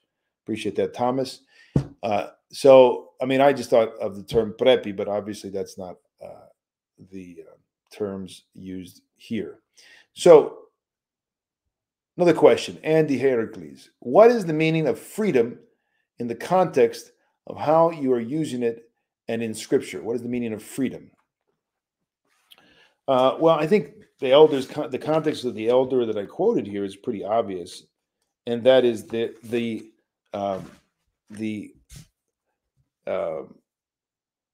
implanted autoxousia is the Greek term, right? So the self-determination, that which God has implanted, which is a reflection of the image of God, which God has Himself. This is not a freedom to sin, obviously. It's not the kind of freedom that people talk about in the political world. It's a part of the nature, the image of man, and that God does always, in many examples in Scripture, never forces anyone to follow or to love Him. He even turns to the Apostle Peter after they've walked away, after he calls them to eat His body and drink His blood, and he says, would you also leave, to the 12? Or he says, anyone who wants to be my disciple, pick up the cross and follow after me. It's total and 100%. We have to freely choose to be His disciple. This is what we're talking about here.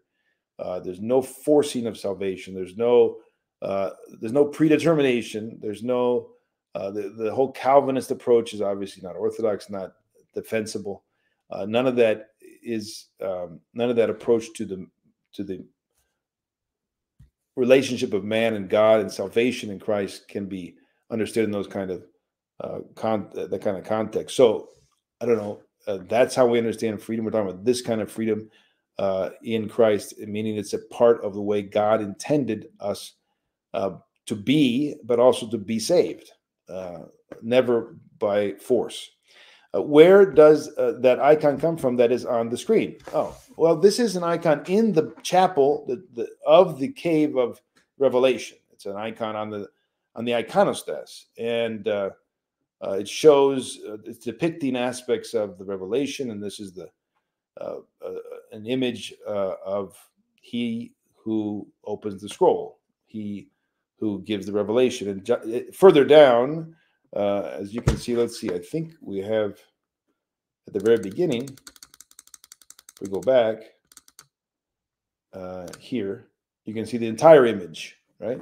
So St. John is having the vision, and the lampstands and the angels and all the rest here is being depicted as what we see in the book of Revelation. All right, one or two more questions, and we'll call it a night. And we'll pick up these questions on Thursday in our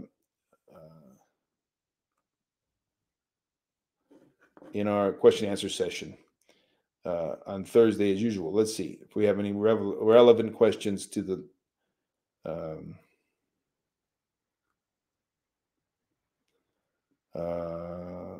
okay, there's some relevant questions, but I'm going to leave it because they're pretty involved. One of those is very involved. Let's see.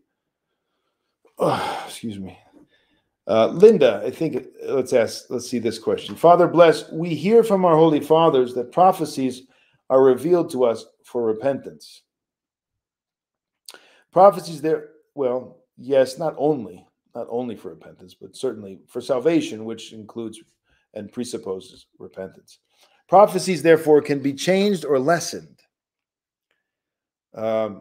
Again, we're talking about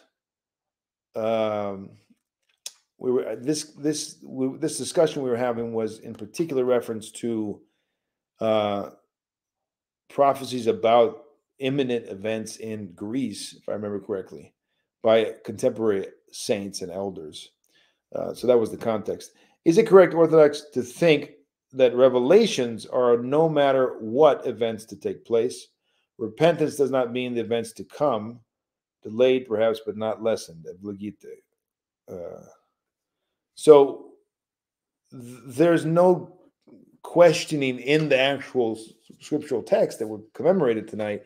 No one is leaving it open that this is that which will come to pass, right? So this will happen. This is a revelation of that which will happen. Now, the question of the ascent of Antichrist and therefore the second coming, we've said in past lectures, the time of this is unknown, and according to some, is unknown for the reason that it's a mystery of man's freedom to love or turn away from God. In other words, the relinquishing or the loosing of the devil at the end of the world, in the world, is directly related to the apostasy of Christians, the worldliness of Christians, the secularization of the Christian people. That's what looses the devil, right? So when people turn away from God, turn away from the narrow path, crucifixion, then what happens? Well, they give rights to the enemy. They say, I'm following you, right? And then he is free, so to speak, to bother and enslave. They've given him that, they've opened the door to him to bother and enslave them. So that's why more and more apostasy, less and less crucifixion in the life of the cross and asceticism means the demons and the devil have more rights and therefore more power over people. They cannot get it on their own. People have to give them the power. And so you see this in this mystery of salvation and the mystery of iniquity, that at the heart of that is the freedom of human beings to choose or reject God. And that determines the events, essentially, and the coming of the events of the final events, this last 7 years of the book of Apocalypse and the prophecies of our Lord and all the rest. And so in that sense, it could be delayed or it could be sped up, and it does depend on the repentance of people. But these events per se are going to happen. They're not up for reversal. It's not that Christ will not come back one day. He will come back. It's not that there won't be an Antichrist. There will be an Antichrist. And all of that has been prophesied will come to pass.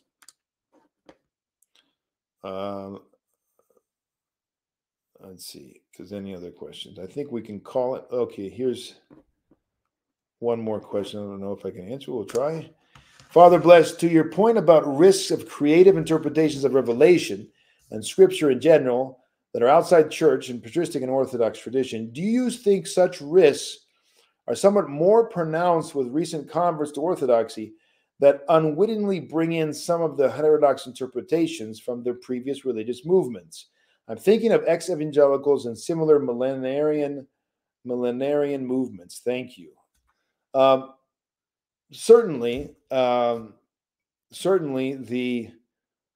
lack of of initiation and proper understanding of the Orthodox Church is going to open up people to all kinds of heterodox ideas. And if people come in and they're not properly catechized, if people come in, they're not properly initiated, if people come in and they don't have a good Orthodox teacher, all of these things are going to have, we're going to have, as we say in Greek, zizania. We're going to have weeds grow up in and among the Orthodox people. And I think that's what we're witnessing in some ways. It's so important, the initiation process, the catechumenate, and the whole process of initiation from the beginning, from the very time that the person walks into the church to the time that they're baptized, chrismated. And that process is so vast, it's so important. The church was so interested in the ancient church to make sure that it went on for years, right? We have no, I don't see any real justification today. And there's always exceptions.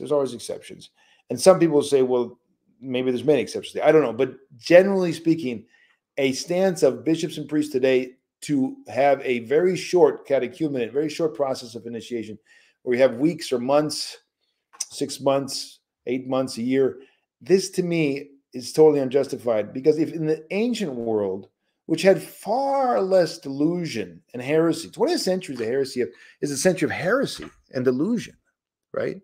The rise of the New Age, the rise of ecumenism, the rise of all these isms, nihilism. It's unprecedented in the history of the church. So you got to realize we have great need of a deeper and more systematic catechism and initiation. And when we don't do that, of course, we're going to allow for heretical or heterodox teachings to creep in. We're going to allow for various delusions to be passed off as acceptable within the Orthodox Church. So yes, but I don't think you need to necessarily say, well, the risks are great because of the converts. It's anywhere there's not catechism, right? There's many people who are grown up in the church, even in Greece, who have no clue about any of these things. They've not been taught, they've not been guided, and yet they grew up in the church. So I don't think we should say it's only converts, right? They're only the baggage of the converts. It's anywhere there's not proper catechism, and so thank God that there has been an attempt. I've met now 2 very bright youngish men who are focusing on catechism as a master's and doctorate thesis. They're very interested in proper catechism. I think that there's going to be both. It's going to be polarization, and as it always does. And you're going to see more and more people saying we've got to get serious about that, and we've got to work on these things. And you're going to see more people where others just remain in a kind of superficial approach, and people being. I had a wonderful man who I loved dearly. He was a priest later, but he was a layman when he catechized me, and he did what he received, and that was he gave me a few books to read, and then he said, "You're ready to be baptized or to be received." So that's not catechism. That's not initiation. Catechism is about purification.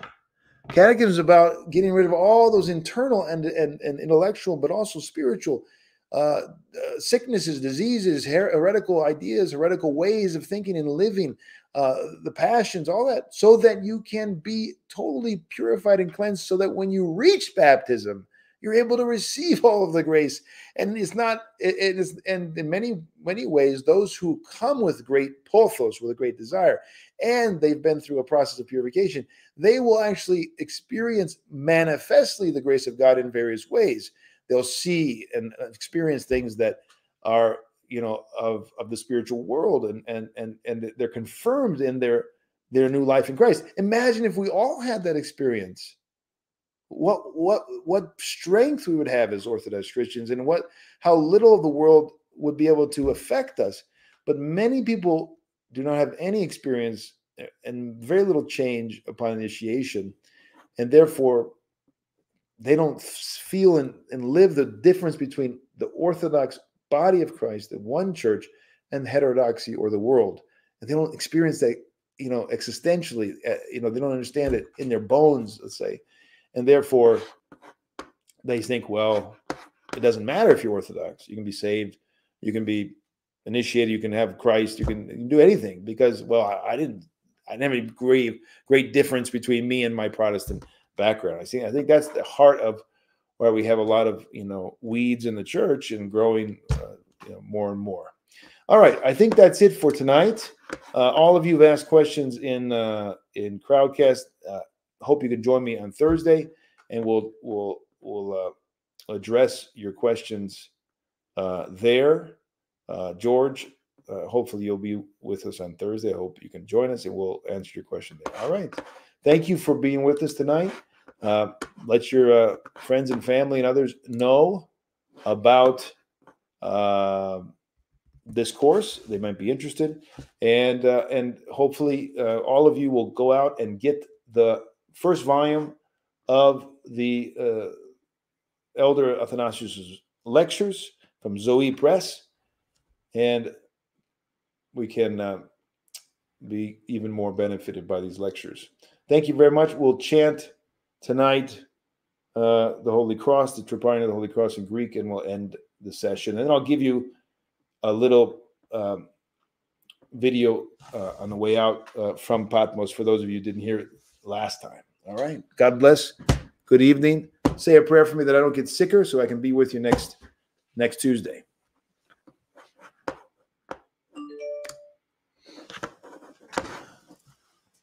Soson Kyrie ton lonsu kevlongison tinklironomiansu nikas dis vasilepsi kata varvaron dorumenos kenton son filaton Via tu stavrosu politevma. Through the prayers of our holy fathers, through the prayers of our elder Athanasius, Lord Jesus Christ, our God, have mercy on us and save us. Amen.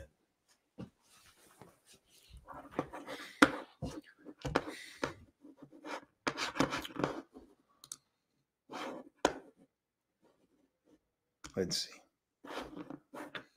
Adeo defili que mistike alamen tu proeos coluaridos exanatilandos dicamidros equadros niepes fatum don chronon ex tu vimataris